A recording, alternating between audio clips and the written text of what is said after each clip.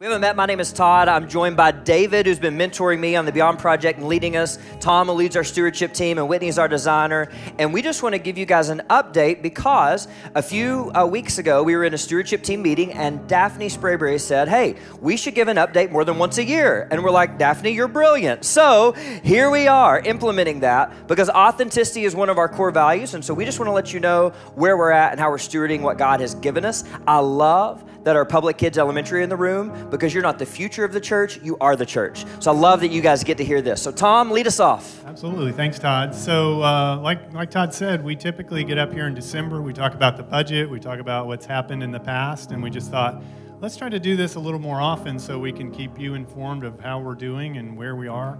And so let's look at how we've done for the first 5 months of this year. So at this point, through May, we're at 80% of our giving income, and we're at 69% of our expense income. So 80% is better than 69%, right? Yes, that's good. Yeah. So those are, normally we closer to 100%, both of them, but we haven't had all of the building income and building expenses yet this year that we had originally thought. So that's this year. So for some context, how does that look compared to last year?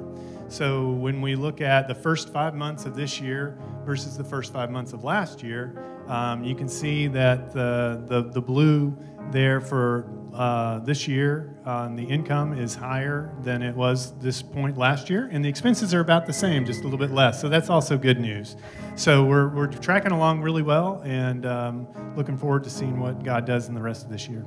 Awesome. Yes, and I just want to thank our staff for keeping expenses low. It's awesome that that's at 69%. I mean, that's incredible to see that they're doing that. And now we're going to talk about the Beyond Project, which is the fact that we're building, and here is the vision, to create spaces where Jesus impacts people beyond the room. And if you're wondering why, I know you can look around and there's quite a few seats in here, but if you are upstairs, like it is packed almost every single week in public kids upstairs. Also, when they're in the annex, the reality is it's a better stewardship decision to move on from the annex. That means demolish it, and to have a new building than to try to nurse it along. And also, even as summer comes and people travel and some of our family's gone, our numbers upstairs for the past 3 weeks of indoor gatherings, we've had 49, 48, and 42 more kids than we had last year. Is that not amazing? Can we praise Jesus for that? We're reaching families, and so we need space for them. So Whitney's going to tell us about the plan. Yes, so we've been working with an architecture company in Knoxville called Studio 4, and they have given us a proposed plan that we're really excited about. We've been working on it, so if you want to go ahead and pop that up. So here is the plan. So super excited. If you see the green, or no, it's not green, the gray in number 13, thank you, David. He's got a pointer, all right?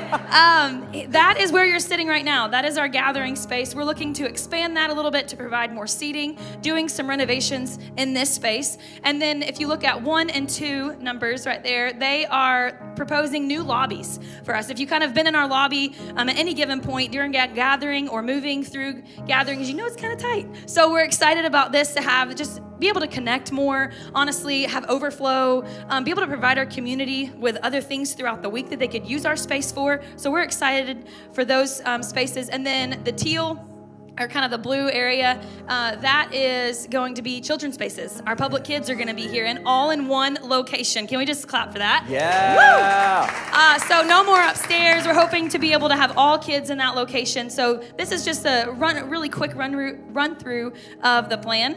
If you want to go to the next slide. Woo!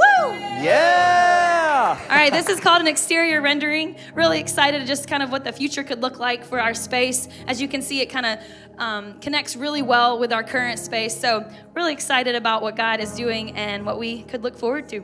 I love that. And David is going to let us know how we're getting there through pledges.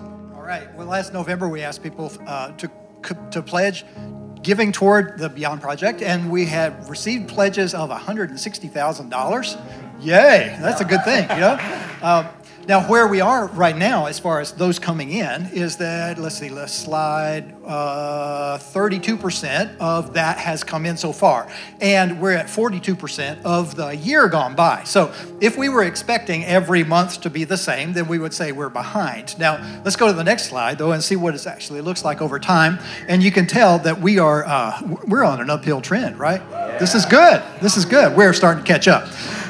Now, it may be true that at the beginning of the year, we were not really set up for you to allocate on PushPay what you were giving toward the pledge, and so we may have actually missed some things. If you think we did, then email us at beyond@publicchurch.com. And also, if you have not pledged and you would like to, then email us, email beyond@publicchurch.com. Now, why would you want to do that? Here's the primary thing we're after. We want you to ask God about it. We want you to hear from Him about what He wants you to do in this regard, and then exercise faith. Remember, faith is trusting God enough so that you act on it. And so if you hear from God, then that gives you an opportunity to commit to that and to follow through, and then see Him show up in making all of that possible.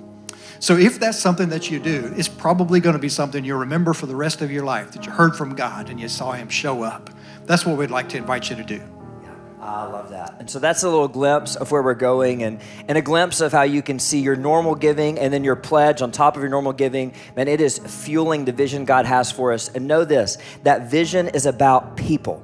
That vision is about life change. So if you're wondering, why would I give? Why would I pledge? There's going to be some pictures on the screen of the 4 baptisms we had last week in an outdoor gathering. I mean, look at these kids. Like, you're going to see 3 pictures of kids being baptized, an adult being baptized. I mean, this is incredible. Can we praise Jesus for life change? And so we're giving for more of that, to make room for more people to be changed by Jesus and to have a generational impact on their families.